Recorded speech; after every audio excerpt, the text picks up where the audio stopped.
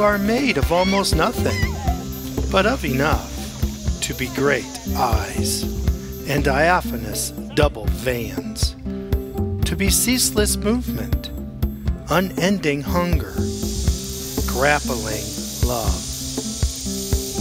Link between water and air, earth repels you. Light touches you only to shift into iridescence upon your body and wings. Twice born, predator, you split into the heat.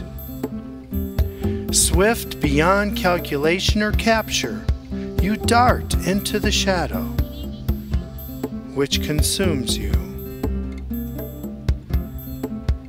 You rocket into the day, but at last, when the wind flattens the grasses, for you, the design and purpose stop,